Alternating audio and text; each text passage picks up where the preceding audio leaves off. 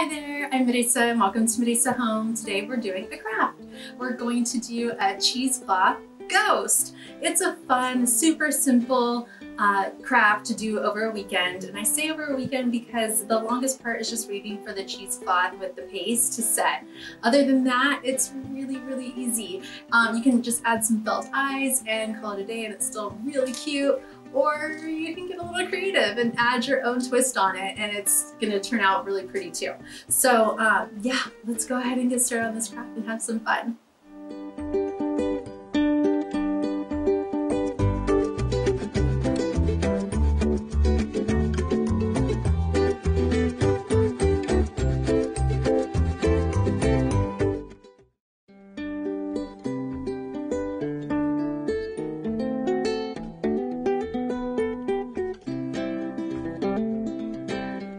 Let's jump into making this cheesecloth ghost. So what I have here is just a little basketball, just a toy basketball. That'll be like the ghost head.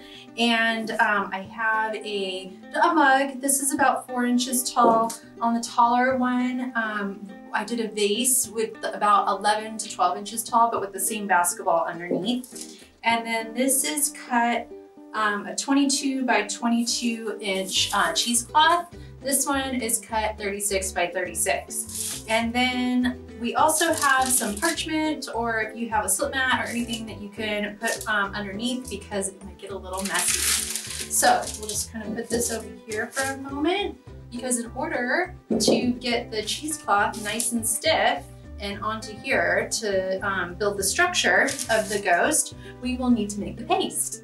And we're making the paste with 2 cups water and 1 cup cornstarch.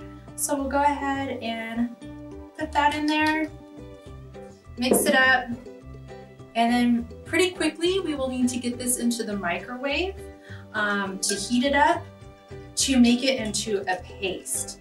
So when you go to put it in the microwave, do 30-second batches at a time, mix it and kind of see what the consistency is. And it roughly takes about 2 minutes in order for it to thicken up to the paste that we're looking for. So let's head over to the microwave and make this happen. All right, so now we're in the kitchen and we haven't heated this up yet. So it is pretty thin. So let's go ahead and pop it in the microwave for 30 seconds. We'll give it another mix.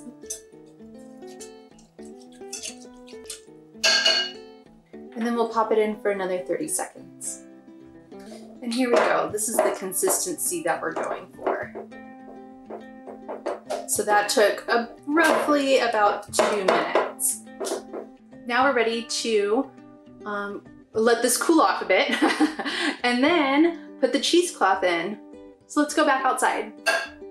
Okay, now that the paste has had a moment to cool off, because you definitely do not want to touch it while it's still hot, we will take our cheesecloth and just kind of integrate the paste and the cheesecloth. It's gonna take a little bit of time to work it through, but you know, enjoy it for a minute. It's some sensory play. Also be careful, you do want the cornstarch paste to still be warm so you can still work with it, but not hot, because that's definitely dangerous. The 2 cups water and 1 cup cornstarch will work for this smaller cheesecloth ghost, and it was the same amount that I used for the larger cheesecloth ghost as well. So we won't go through as much of this paste, at least that's what I anticipate, with this smaller ghost, but you should have some spare left over. So just take a moment, weave this in so it's all over.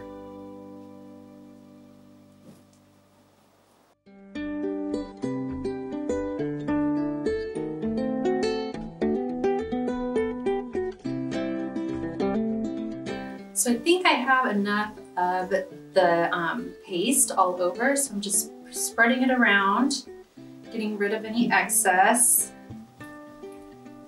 I just want to make sure I got it all covered.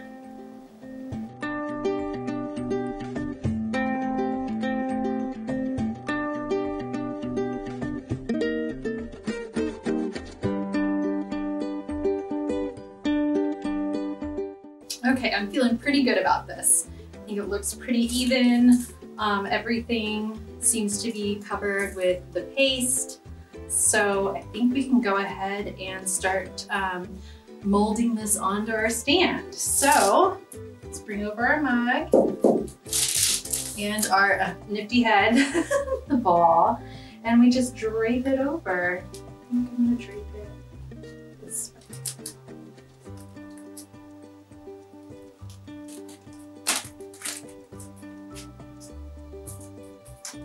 And just make sure that all around the cheesecloth does touch the surface that you're working on, because then we know that it'll be sturdy to stand on its own once everything dries.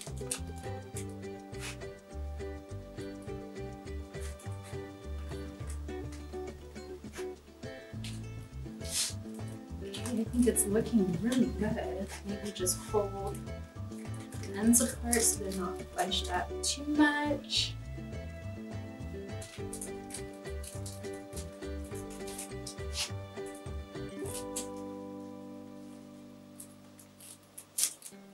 If you do find that one side is a little bit longer than the other side, at least with this ball I can just kind of rotate a little bit so I can get it to lengthen on the other side.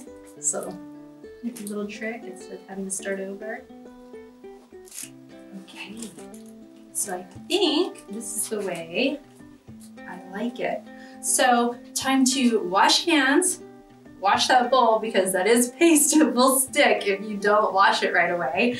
It's kind of a mess. It'll still get off, but it's kind of a mess. And then we'll come back and decorate the larger ones. So get out your felt for sure if you want, you know, your eyes. I'm gonna try and do some roses along with some beads and some ribbons. So we'll just kind of see how it works out. So yeah, let's get cleaned up. All right, so we're all cleaned up from doing the little ghost.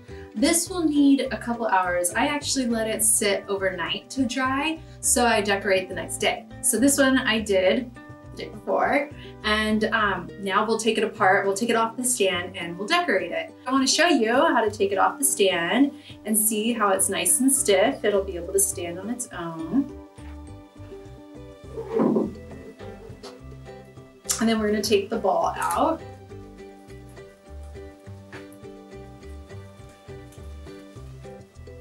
Being real gentle. And it's nice because with the ball you can squeeze it. If you had a balloon underneath, you can just pop it. But we didn't have any balloons, so I'm not doing that option. All right. So there's our ghost. I think it looks really good. And let's see, I think this is a nice flat area for us to work with. So I'm going to kind of turn it this way. Let's start with the eyes. We'll just cut out some eyes. So just regular black felt. And no need to be perfect, just kind of have fun with it.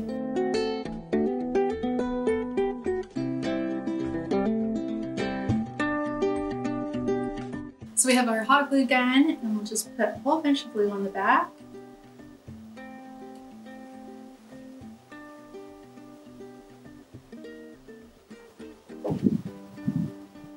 Stick it right on. Let's see. Looks good. Another one. Unless you want a one-eyed ghost, I don't see why not.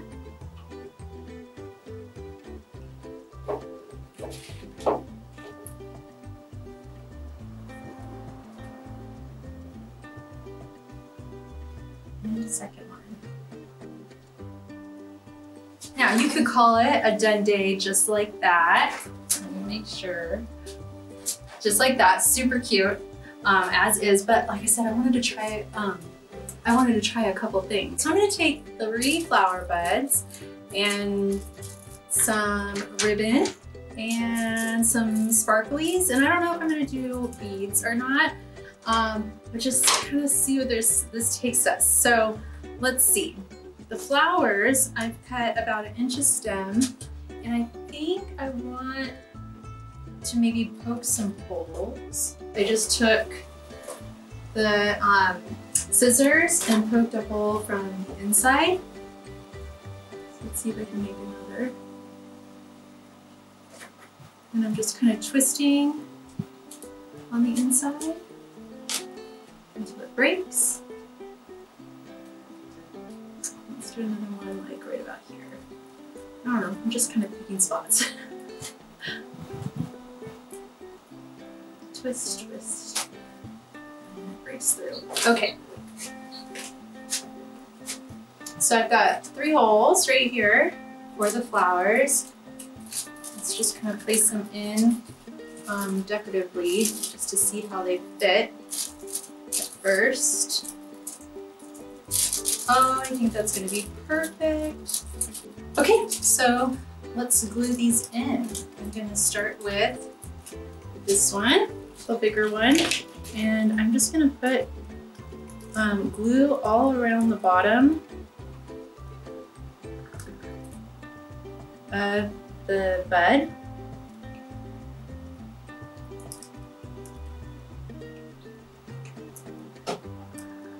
All around.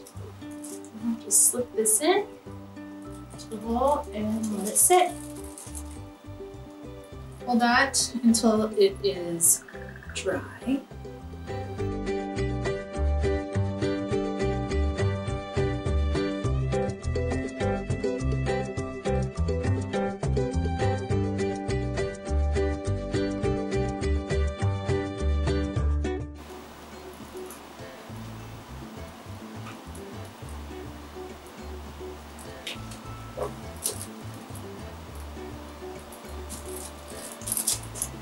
Right in there. Oh, I think that's gonna be so sweet. I always have bows on all my crafts. I don't know why.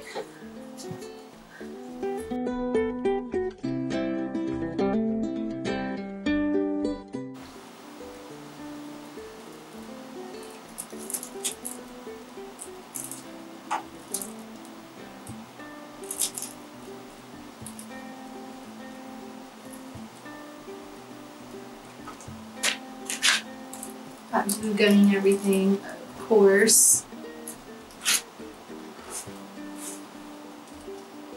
I'm gonna do some sparkles. I have a couple sparkles. I don't know how this is going to work out, but let's give it a try.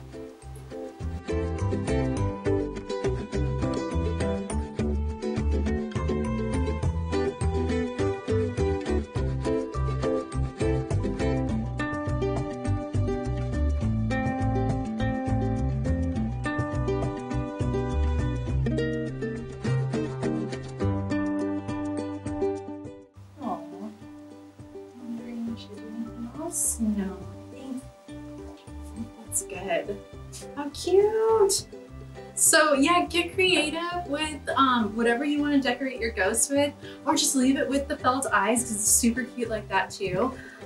Yeah, and then you can, so storing this, find a like a box, you know, to put this in so you can store it over the year until you pull it out for Halloween, or if you pull it out for any other time of the year, you're gonna want to keep it safe because it is, even though it is stiff, it's still very fragile, but it'll keep year after year so you can use it for a long time. So I hope you enjoyed and you had a lot of fun doing this craft today.